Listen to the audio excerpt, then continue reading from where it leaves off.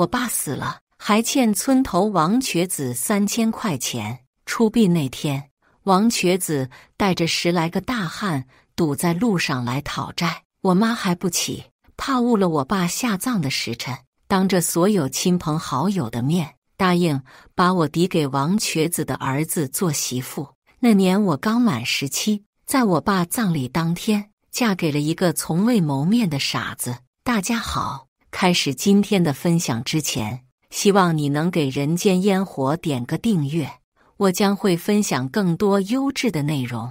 我叫李焕娣，是家里的老二，上面还有一个姐姐。我出生的那几年，计划生育抓得很严，为了再生一个大把的延续香火，只能把我送回老家，和外婆住在一起。老家更为落后，60岁的独居老太婆老来得子的事情屡见不鲜。外婆穷，也没什么文化，觉得女娃子读书没什么用，不如早点出去打工，补贴家用。我妈出去打工没多久，就跟男人跑了，后来还生了个孩子扔给外婆，她没让外婆享福，所以外婆指望着我。那年义务教育全国落实，村干部踏破了门槛，做了无数思想工作，总算把近8岁的我送进了小学。做个有文化的女娃也好，能赚多多的钱。外婆总是碎碎念，像是在和我说，也像是在说服自己。外婆没有盼到我赚钱养她，在我初中毕业那年就离世了。也是操劳了一生的人，病痛缠身，怎么可能长命100岁？外婆没了，我妈顺理成章成了我的第一监护人。迫不得已之下，她把我接了回来。多个人，多张嘴。焕娣，女娃子10几个字就行了，你也老大不小了，书读多了也没用，改天让你爸帮你找个活干。我妈3言2语就替我做了人生的主。打工、嫁人、生娃，是这里女娃娃逃不脱的命运。可女娃娃的命运就该如此吗？从小我就知道，想摆脱这样的命运，唯有读书。我不，为什么弟弟可以读书，我就要出去打工？你从小把我送走就算了，现在凭什么还要剥夺我的人生？向来逆来顺受的我，第一次和我妈顶嘴，倔强的像头小驴。李焕娣，你真是个白眼狼。你姐姐从小就知道出去补贴家用，你外婆供你读到初中，我现在还做不得你的主了。你翅膀硬了，想飞是不是？我妈尖锐的声音划过我的耳膜，一巴掌扇得我脑袋嗡嗡作响。毕竟不是自己亲自带大的女儿，我妈不留余力地打了我一顿，随后关了我3天。最先妥协的是我爸，罢了，他想读书就随他去，读个职业中专，学门技术，也花不了几个钱。饿了3天，我硬是一滴眼泪都没掉，可却在我爸说话的刹那，眼泪簌簌地往下流。高中的学费贵，能让我读中专已经是他们的底线。我妈骂骂咧咧地写了借条，这书不是让你白读的，你出来可是要还我们学费的。我抹了一把眼泪，在那张天价借条上端端正正地签上了自己的名字，以此来换取自己读书的机会。当晚，我成了我姐和我弟的公敌。初中毕业出去打工，这里所有的女娃娃都该如此，我凭什么可以做异类？异类就应该被排挤。面对他们的恶意，我没有计较，毕竟除过血缘关系，我们也仅仅是陌生人。直到有一天，我放学回家路上，被2个混小子拖到沟渠里扒裤子。13、14岁的男孩子正值青春年少，血气方刚，力气自然不是盖的。即便是带他们2岁的我，也丝毫没有招架的余地。沟渠说深不深，但藏个人还是随随便便，四周了无人迹。你们放开我，就不怕我告诉你们的家长和老师，然后被派出所抓起来？我的威胁丝毫不起作用。他们狞笑着，派出所抓不了老子，老子怕个卵！13、14岁，正好是游走在法律之外的年纪。我掐着手心，让自己冷静。我要咬死你们！汪，汪！我嘴角流涎，目光凶狠，用尽了毕生力气，伸出手在他们身上乱抓。这阵仗吓坏了他们。靠！这个女人有疯狗病，隔壁村的刘狗蛋就得了这个病，治不好，发病后3天必死。快跑！疯狗病就是狂犬病，这里的人连让孩子读书的意识都很浅薄，更别提被狗咬了要打狂犬疫苗。狂犬病的致死病例并不在少数。靠！别吓我，我好像被这个疯女人抓伤了啊！你等我。无知并不意味着不畏惧死亡，相反，往往无知的人更怕死。2个混小子提着裤子连滚带爬地跑了，边跑边骂：李耀祖这个犊子，居然害我们，我们是不是要死了？等他们跑远后，我拉紧裤子，想从沟渠里爬出去，却发现自己的腿在不停地打颤，一个不稳，又坐回了沟里。泥水溅了一裤子，爬不出去。我索性坐在沟渠里，抱着膝盖不停地哭。16岁的年纪，差点丢了清白。我不敢在这里待太久，担心那2个混小子再次找过来。裤子上已经分不清是泥水还是泪水。我伸手在脸上胡乱抹了几把，从沟里翻了出去，跑回了家。家里只有我妈和我弟。见我回来，我妈不自然地把桌子上那碗烧排骨往我弟面前推了推，把衣服洗了去厨房吃，把自己搞这么脏兮兮的，没家教一样。以往为了能够得到父母的肯定，让他们知道让我上学这个决定没错，我不仅拼命学习，并且对他们的话言听计从，包揽了家里的一切家务。今天我没有动，站在那儿盯着我弟，也就是那2个混小子口中的李耀祖。我妈拿手挡住烧排骨：我可没做你的，你弟还要长身体，你别打排骨的主意，你要是馋，就让拿他吃过的骨头给你尝尝味。我弟讥笑着，扔了2块骨头在地上：嘬，给你2块，剩下的3块给村子里的大黄吃。他没有一丝悔恨的表情。我拿起桌上的碗朝我弟脑袋砸了过去，碗弹出去碎了一地。我弟捂着脑袋哇哇乱叫：妈，血，这个疯子杀人了！我妈先急了，赶紧拿了块抹布给我弟把脑袋堵上，跳过来掐我的脖子：你个扫把星，不就是给你扔了2块骨头，你至于砸破他的脑袋？耀祖可是你的亲弟弟，他要是有什么好歹，看我不打死你！亲弟弟，他有拿我当姐姐吗？你难道就不问问你的宝贝儿子是怎样煽动同学来抢玷污我的吗？那2个字脏到让我说不出口。耀祖，换弟说的是真的。我妈一怔，似乎这才发现我被勒红的皮肤和不整的衣衫。趁着她松手的间隙，我大口地喘着气。她不是我姐，我只有一个姐。妈，你不是总说她是赔钱货，让我几个兄弟玩一下怎么了？李耀祖大言不惭，全是心里话。李耀祖，你记住，如果有下次，我废了你！我的目光从未如此凶狠。李耀祖是全家的希望，是我妈好不容易盼来的儿子，废了他的命根子，等同于要了我妈的命。我怎么会生出你这么恶毒的女儿？我妈怕了，2巴掌扇过来，原本就瘦弱的我两眼发黑，口中一抹腥甜，半天爬不起来。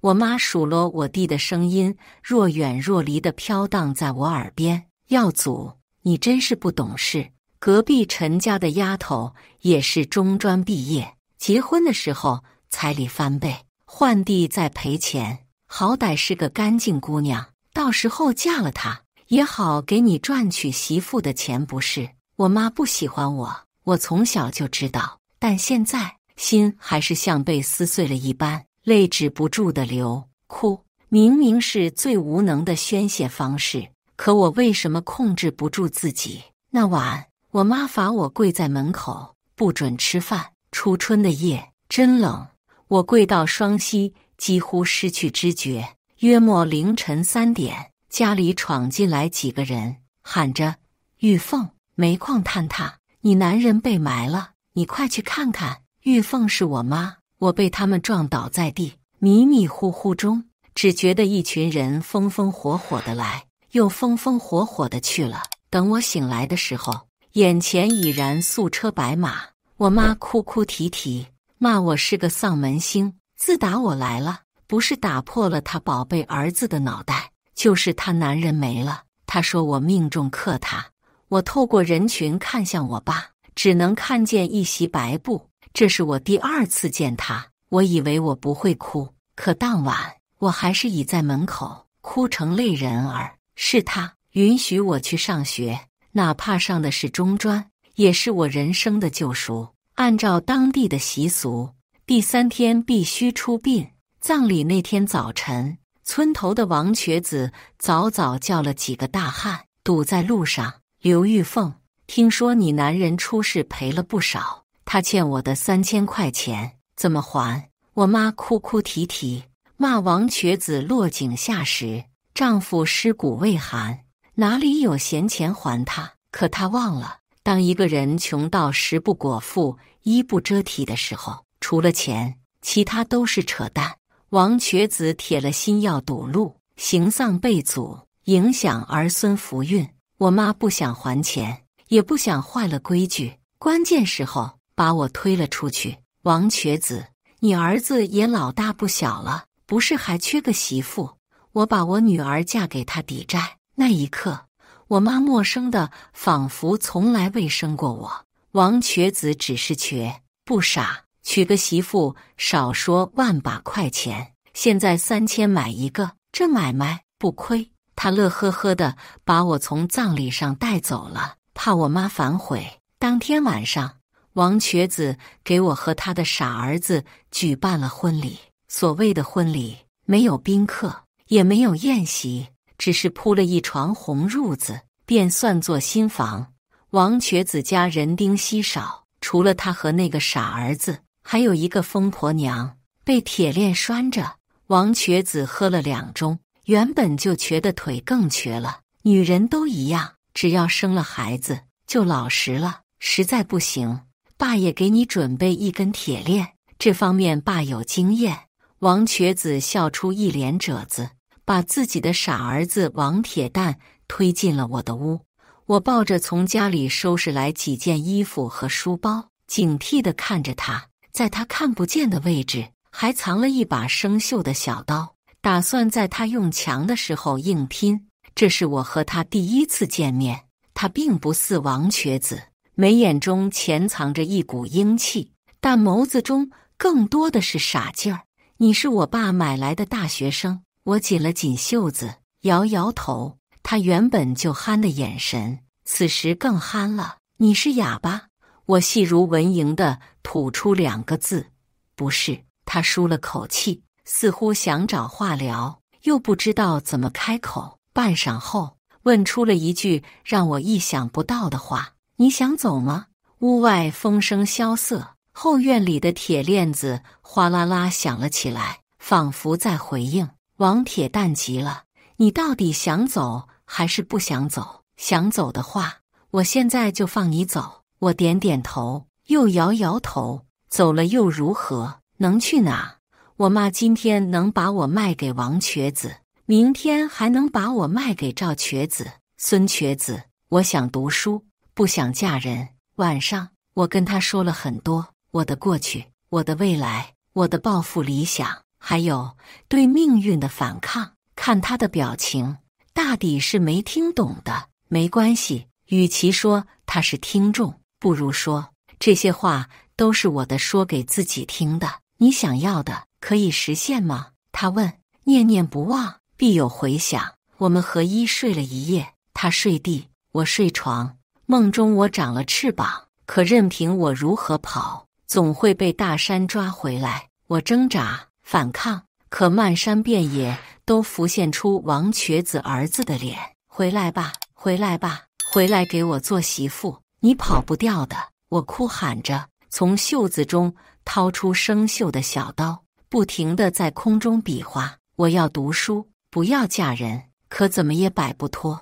我是尖叫着惊醒的，醒来后才发现王铁蛋正紧张地看着我，手臂上还有我划破的痕迹，鲜血斑驳。他没有惊讶我还藏了小刀，反过来安慰：你不用嫁给我，我供你读书。为什么？因为我妈，她是我爸买来的大学生。我爸买她的时候，她是不疯的，她想走，我爸不让。打我记事起，她就被铁链子拴着。她能走的时候，我放不了她。我现在能放她走，但她疯了，放了她，她也活不了。后来我妈还生了一个妹妹，只是没断奶的时候就死了。如果她还活着，应该和你差不多大，我可以拿你当我妹，你可以安心的读书。说话间，门外铁链子响个不停，空中还夹杂着女人的呜咽。我这才发现她不傻，只是现实环境灌输给她的思想和内心深处的执念产生了冲击，与这污浊的世俗格格不入，所以大家觉得她傻。本以为是她信口的一句话，但我低估了王铁蛋的毅力。在未来的一段时间，日子平静的有些不像话。除了王瘸子不给好脸色，我不止一次听到王瘸子给王铁蛋吹耳边风。那个妞的肚子怎么还没有动静？莫不是一只不会下蛋的母鸡？我实在想不通，你为什么非要让她上学？隔壁村孙寡妇的女儿早早就出来打工了，听说在南边的一个城市上班，一年几十万的往家里搞，书读得多，花花肠子也多。你这个傻小子，以后怎么管得住他呢？王铁蛋向来只是埋头吃饭，那天破天荒地回了一句：爸，是我不行。这种小地方思想是极其封建落后的，尤其是男人不行这种事，说出去方圆几百里都要被人诟病。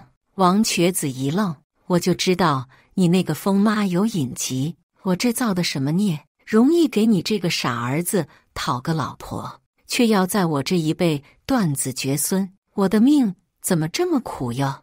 王瘸子哭天喊地，骂爹骂娘，嚷嚷着要重新把我卖了。他这个反应是王铁蛋没有预料到的，也不是哪方面不行，就是不容易。王铁蛋支支吾吾，搪塞着进了屋。我心里是感激王铁蛋的，毕竟当初我妈对我都没这么好，或许她只是将心底那份想对母亲的救赎转嫁到了我的身上。我后面偷偷去看过后院那个用铁链拴住的女人，碗口粗的链子压住脖子，满身伤痕，牙齿脱落了大半，看上去像一只发疯的野猫，十分可怜。幸福的人总是相似的，不幸的人各有各的不幸。从那件事以后，王瘸子整日酗酒，看我的目光也增添了几分复杂。大多数时间，我只是和一面而过，便回房间学习。直到某天夜晚，他摸黑爬上了我的床，粗糙的手掌刮得我胳膊生疼。天无绝人之路，既然儿子不行，传宗接代的事情就让我这个当老子的来吧。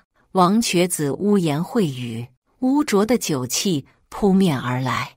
王铁蛋应该也不曾想到，自己无心找的借口，竟让王瘸子打上了我的主意。把王铁蛋划伤以后，那把放在枕头下的小刀就被我扔了。除了书包，我伸手拿不到任何东西。我用对我来说最重要的东西砸了那个满脑子是肮脏想法的男人。王瘸子当即晕了过去。这边动静太大，吵醒了隔壁屋熟睡的王铁蛋。他推门进来的时候，我正裹着被子发抖。他没有说什么，只是皱着眉把王瘸子从屋里拖了出去。第二天，我的屋内多了一把锁，锁共有3把钥匙，全部放在桌上。村子里大多住着年迈的老人，娱乐活动不多，爱传闲话。王瘸子半夜爬我床的事情，在天亮之前就被传了个遍，不仅传遍了村子，还传到了学校。下课的间隙，一个不学好的黄毛小子指着我的鼻子起哄：“李焕娣，你妈是大婊子，你是你妈生的小婊子。”我猩红着眼睛，原本就未愈合的伤疤，此时又被一点点撕开。咋的？瞅我干啥？你敢做，还不让人说呀？你妈3000块钱把你卖了给别人做媳妇，还不到1个月就把公公勾引上了自己的床。我妈都跟我说了，你妈当初就是为了钱去坐台，爬了别人的床，因为没钱打胎才生的你，你就是个野种。这是我第一次听说我的身世，还是从别人口中。也许我妈当初能把我丢在老家10多年不管，后来毫不留情地拿我抵债，大抵就是一开始就不想要我。我拿起板凳扔了过去，黄毛小子被砸得嗷嗷乱叫。黄毛小子的舅舅是学校德育处主任，说我寻衅滋事，放学后被班主任留下来写检讨。王铁蛋来学校找我的时候，我的检讨刚刚收尾，班主任看我态度不错，让我回去了。走在路上，王铁蛋显得有些拘谨。我见你一直不回去，怕出什么事，所以就来学校找你。你们这个年纪好面子，我这个样子应该不会给你丢人吧？我这才发现他换上了为数不多的新衣服。说起来，因为我上学晚，他比我大3岁，其实只有20岁。我长这么大，第一次有人在乎我的想法。我不想读书了。我后来才知道，我那天遇到的是校园霸凌，但当时的我只能逃避。王铁蛋急了，说出了这么久以来最有文化的一段话：你咋能说不读就不读呢？你难道不想走了吗？走出这大山，走到那个你向往的、能施展抱负的、男女平等的地方去。李焕娣，你想要扳倒命运啊？你忘了吗？念念不忘，必有回响。王铁蛋的话一遍遍地敲击着我的内心。那天，我不知道自己是怎么回去的。晚上的梦冗长而可怕，有图谋不轨的王瘸子，还有出言不逊的同学。婊子，李焕娣，你就是个婊子。王铁蛋守在我门口，一晚上没睡，大抵也是听说了什么。天一亮，就拉着我往派出所赶。走，我带你去改个名吧，重新来过。焕娣，换成弟弟，这个名字充满了对弟弟的期望，但同样也充满了对我性别的排斥。本以为这个名字会像烙印一样跟着我很久，我从未想过原来可以摆脱它。要改什么名字？先填一下申请表。改什么名字？我还没有想好。王铁蛋先一步开口：李念念，念念不忘，必有回响的念念。这个名字有文化，这才像是女孩子的名字。看着系统中敲好新名字，我感觉我的人生像是被刷新了一次。后来，王铁蛋也给自己改了名字，叫王作响。他说，人的一生可以平凡，但不能平淡，他的人生也要落地有声。最后，我还是没有回去那个中专继续读书。不知道他用了什么办法，给我争取到了一个插班入学的考试机会，让我顺利地进入高中学习。高中学费贵，王瘸子骂得更难听了。老天爷呀，我的命怎么这么苦啊！娶个老婆天天想跑，生个儿子也是个傻子，给儿子娶个媳妇还是个赔钱货。砸出去的那不是钱啊！你居然还为了那个小蹄子去改名，我看你是想气死我呀！骂归骂，王瘸子却不曾再次打过我的主意。进入高中以后，王作想怕我再次被同学欺负，每天坚持护送我上下学。他原本就身材高大，带着2元店淘来的大金链子，像个混混头子，跟在我身后10米左右的地方。别说放学，就是上学期间，也没几个人敢靠近我。尽管新学校的老师同学都很好，但不管多忙，他总是准点到达校门口。我偶尔也会跟他分享学校的事情，多的时候，他甚至能拿我的课本解2道题。我笑着打趣他，是不是偷偷去学校听课了？他说没有，可能是遗传他妈妈的那部分基因觉醒了。对了，他妈妈是被他爸买回来的大学生，他妈妈一直疯疯癫癫，连自己的亲儿子都不认识，只是由从铁链拴着换成了在屋里关着，神色看上去好了很多，身上的衣服也干净了些许。有时候我也会跟他妈妈说说话，尽管得不到任何回应。后来王作想和我说，看我飞得高一些，他妈妈在他内心的煎熬就少一些。如果我妈当初也能遇到一个能够挺身而出的人，会不会又是另外一番光景？那就会没有你了呀。难道没有我，他就会没有孩子了吗？会有另一个优秀的儿子，或许还能有一个可爱的女儿，他们会更幸福。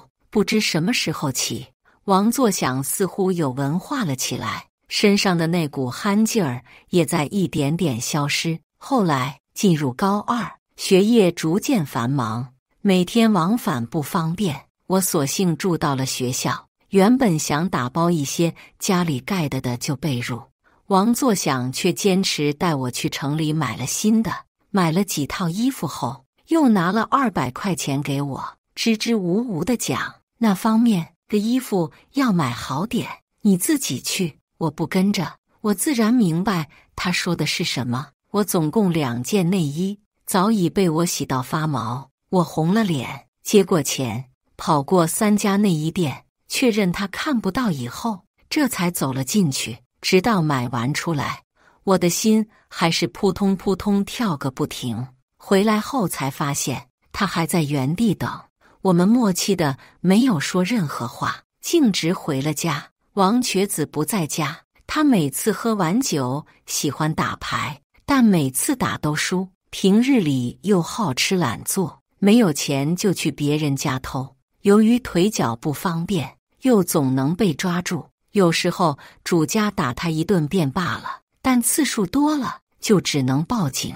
王瘸子成了拘留所的常客，这也是王瘸子看我不顺眼的原因之一。因为王作想的钱大多数拿来供我读书了，时间一天天的过，转眼快高考了。就在我家人已经模糊到快淡出我记忆的时候，没想到我还能再次遇到我弟。那天同宿舍的女生不舒服，我去送她回家。学校到她家有一段荒无人烟的路。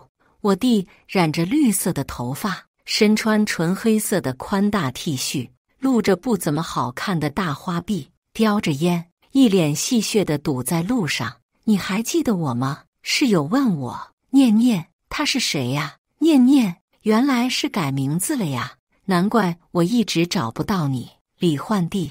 我弟把最后那3个字咬得很重，仿佛像是在撕开我的遮羞布，将曾经那些不堪入目的过往一点点呈现出来。3年前我就和你们没有关系了。从我妈当初卖了我的那刻，我拉着室友绕道，我弟拦在面前挡着路。听说你被王瘸子买了以后过得不错呀，还有钱读高中，不如给我分点花花。李耀祖从小就混，有时候不得不服基因的强大，只说用一个更准确的词来表述，叫劣根性。他初中读了一半就去读职中了，后来职中也没读完，就在社会上混，吃不了苦，赚不到钱。我妈找的后爸又不怎么待见他，不给他零花钱，所以打起了我的主意。人总是习惯将拳头挥向更弱者。我捏了捏口袋，没有钱。你做梦。看情况不对，我推了室友先走。室友走出没几步，李耀祖就一巴掌扇了过来，打得我耳膜作响。他也不演了。李焕娣，你当初砸破老子的头这事儿还没找你算账呢，留了疤害老子谈不到女朋友，这事儿怎么算？我早就打听过了。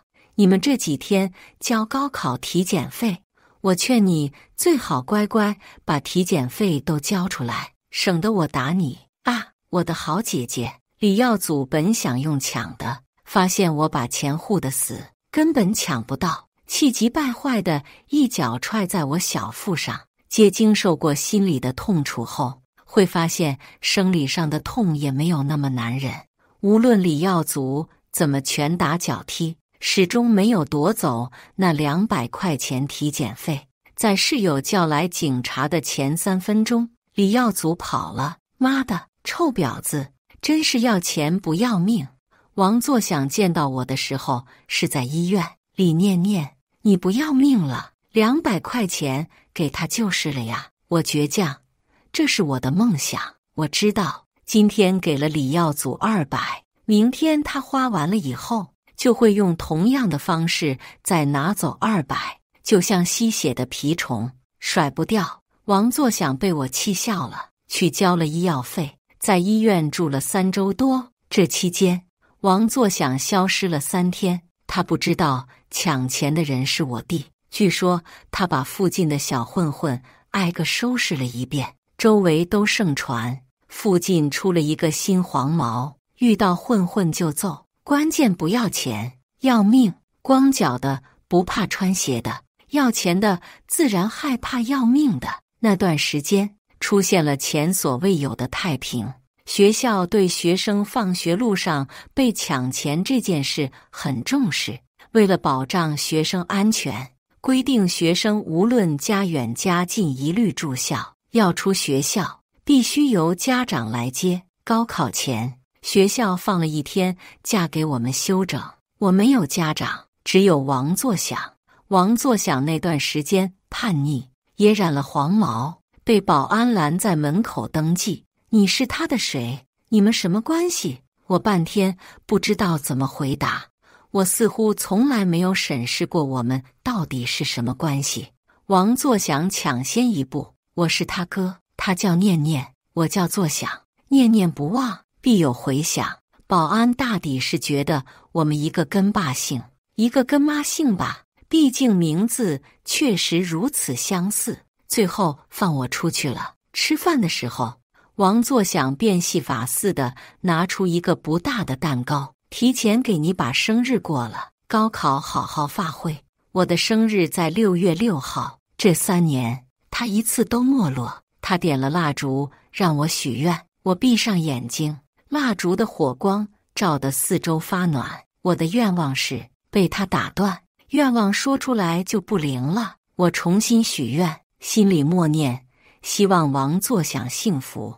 王作想在送我回学校之前，去剃了那整头的黄毛。他说，保护我的使命快要完成了，他也要去追求他落地有声的人生了。那年征兵，他报了名。他跟我说，有梦想，谁都了不起。那年高考，我属于正常发挥，666分。王作想说，这么顺的数字，代表我以后人生也会很顺利。